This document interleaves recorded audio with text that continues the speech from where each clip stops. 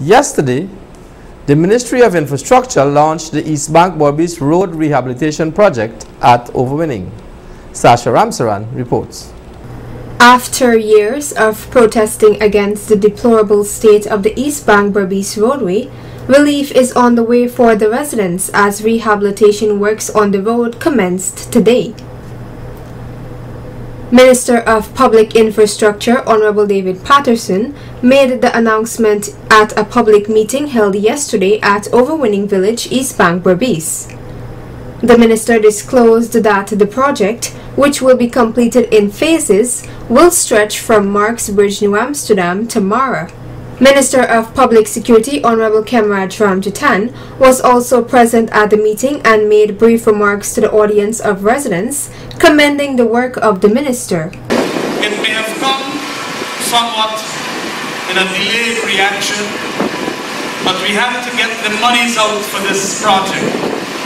And the ministers in government, in cabinet, have been doing their best to ensure that the monies can be allocated for this project.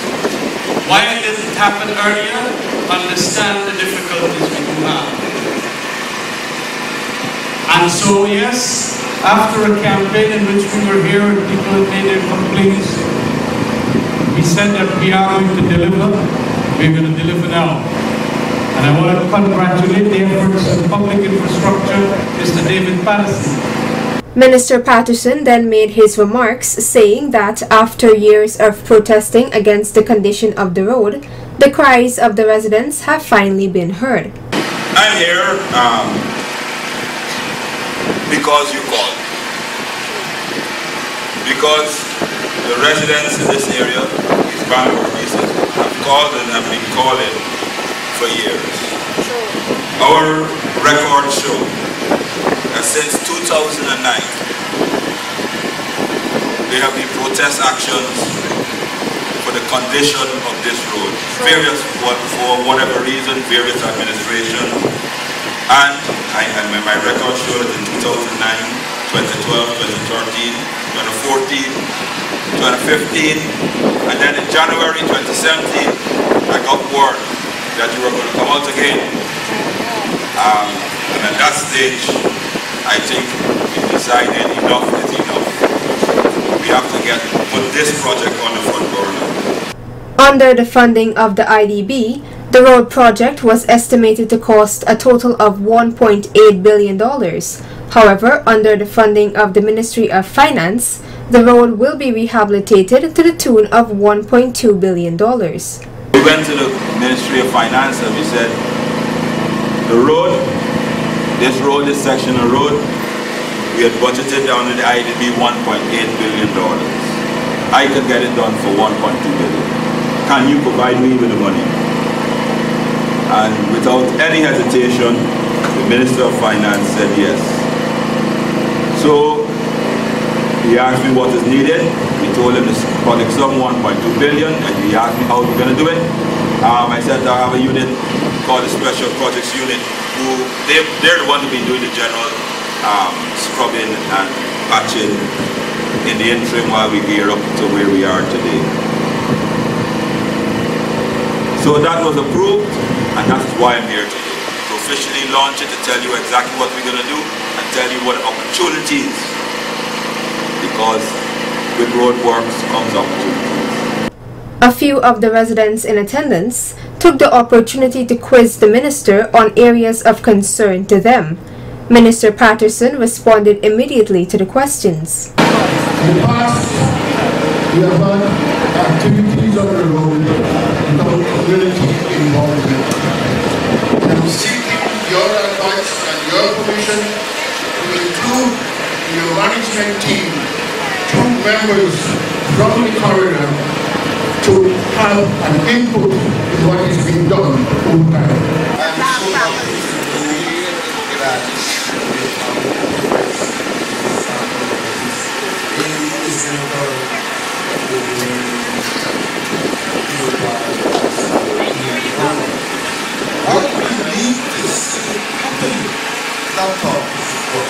happy I'm very much happy to know that this project started, the foundation again today.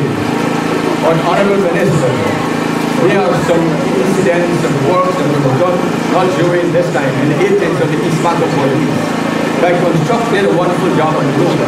The consultants who did the work for that area, when they started in 1977, they were to place a canal 1,000 rod from the road. Eventually, when they start the project, they put the canal 100 rod from the road. Now, when all the water comes down, they flood all the front land. They left all the place. Where they were to put single door screws, they put double door screws. There are some contractors that build some doors, some screws that you can't even open them. They take high compressor. Was member parliament representative and also the East Bank. He said to us that the East Bank doesn't have the population to require a new road. But I am saying he's a liar and now we're going to get a road. Thank you. We should sit down before I even sit here with everybody and work on the mechanism. How they can be pointed at if you have a copy of the document that we're working with and the drawing, so that they can monitor the work. I'll give you a liaison person as well. Right, so that's the work I can do. Mr. Samuel, yes, tax negotiation, of course. Too much long talk. Ready to walk the walk. So I already did that. We started it tomorrow. Yes. And Ramesh, I know that I understand the frustration of the citizens.